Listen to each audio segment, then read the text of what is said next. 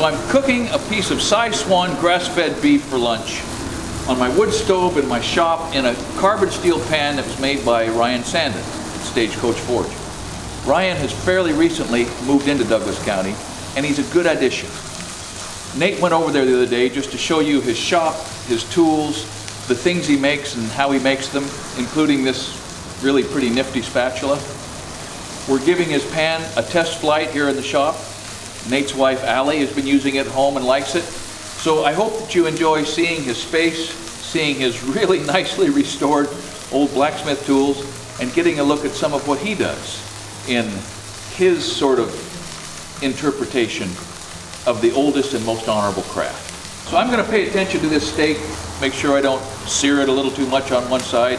I hope you guys enjoy getting a look at Ryan's place and what he does. And I'll check back in with you about the time this steak is done and you've got to look at one more Southern Oregon blacksmith. For me, I mean, it's like I have 20 years worth of metalworking experience in welding shops and stuff. And so this is just sort of like the artistic side of that. Yeah. And it's so great. I really love it. Like really, what it boils down to is I wanted a work from home business where I could work from home, and I wanted to be able to sell a product online. So I'm not relying on this local community because the jobs here are nim to nil. Yeah. And so I really wanted to be able to branch out and have a product I could sell online. So when I figured out about the cookware, it clicked, and I was like, it just clicked in my head one day. I was like, I need to make cookware. I make most of everything else myself, so we might as well make our own cookware.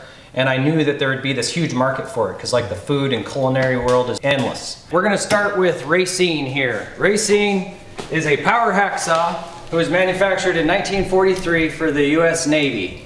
And I rebuilt her. She still needs quite a bit of work, but she's a lot of fun to use.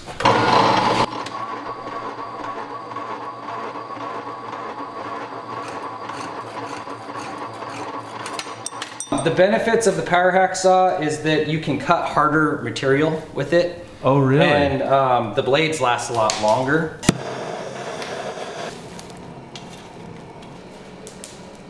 Copper.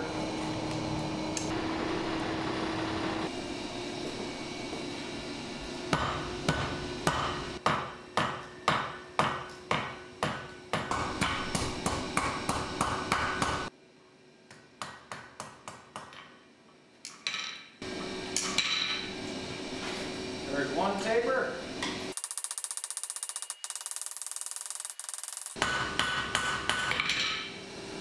Okay, now it's time to meet Helga. So this is Helga. She is a little giant power hammer, and she was probably manufactured in 1905, sometime right around then. You can see it takes a lot more to flatten out the stainless than it does the copper.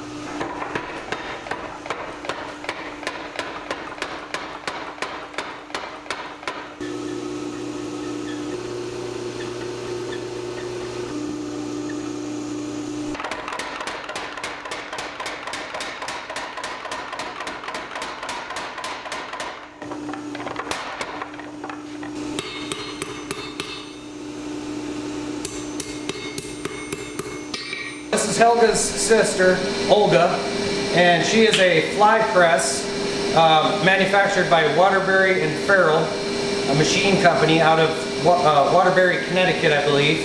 And to the best of my knowledge, she was also manufactured in the early 1900s, possibly late 1800s, and she still works just as good as the day she was new. One great thing about the fly press, she can do everything that I need done in the shop, including pressing out the frying pans. So if the power ever goes out, this would be my go-to tool for forging and everything else.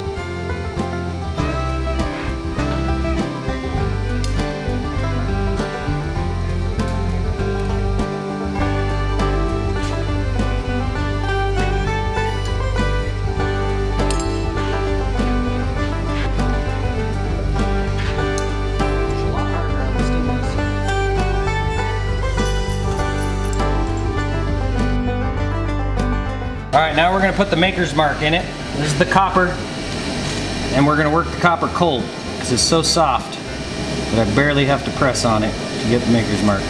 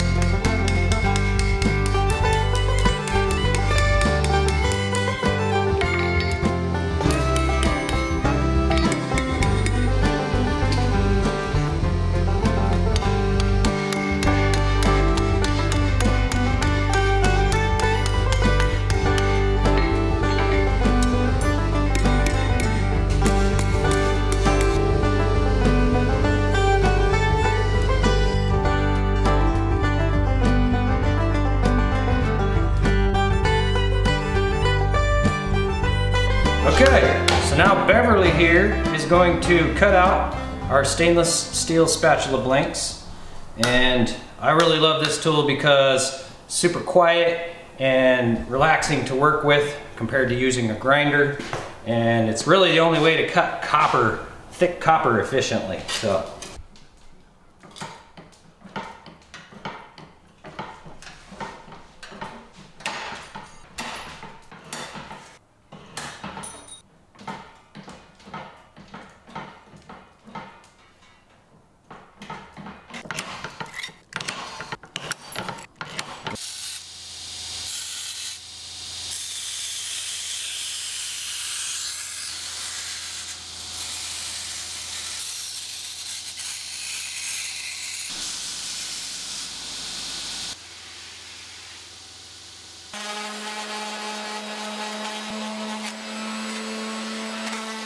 Okay, now we're going to put the bend on the spatula body part.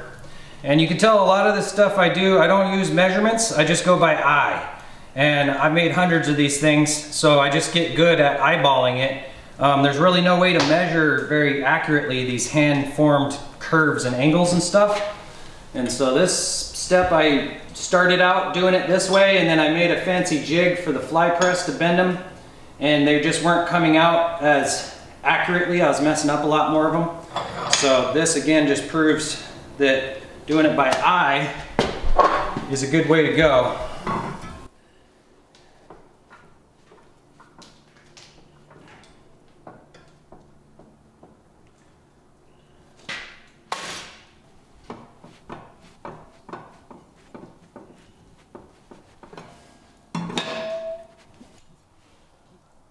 That's about right.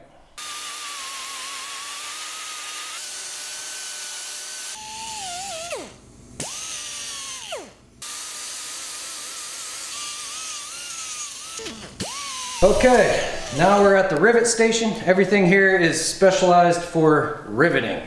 And I got my 2 different sizes of drill bits I use for my 2 different rivets. I use brass rivets for the skillets, and I use copper rivets for the spatulas and the smaller utensils, the ladles and stuff like that.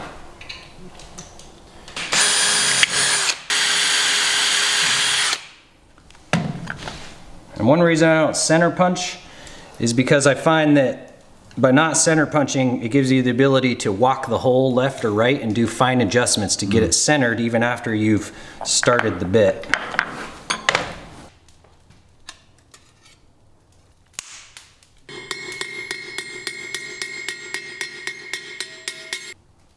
Sure it didn't move.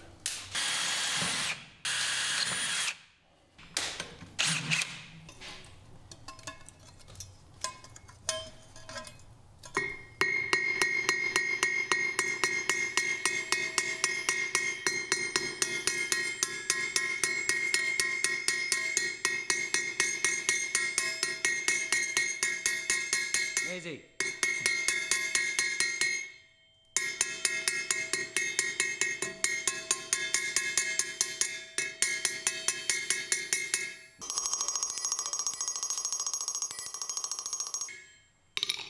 And there we have an all copper straight shooter spatula.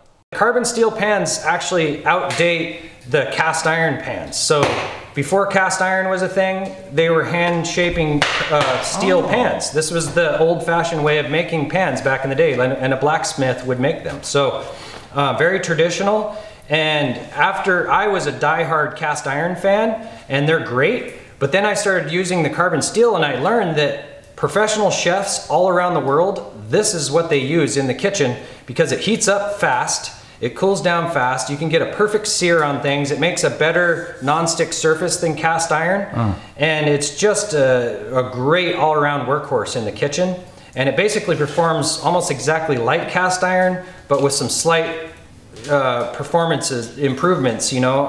And it's also lighter weight. Yeah. And you can still put them in the oven. I mean, it has all the same benefits as cast iron. You can find me on Instagram. That's where I pretty much have all my customers. Instagram is Stagecoach Farm Forge, and you can find me on there. If you look me up on YouTube, our YouTube channel is Stagecoach Farm and Forge on YouTube, And you can find my website at www.stagecoachforge.com.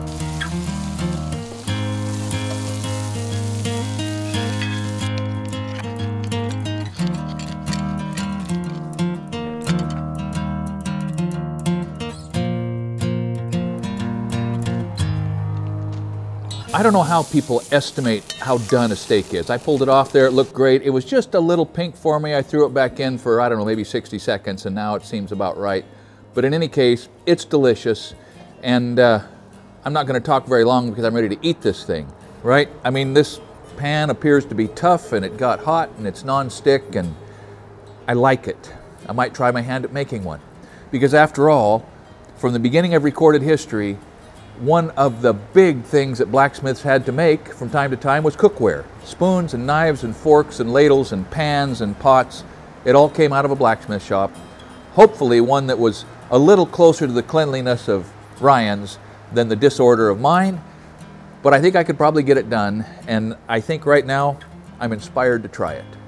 I may never learn to cook, but I think I am going to learn something about how to make cookware.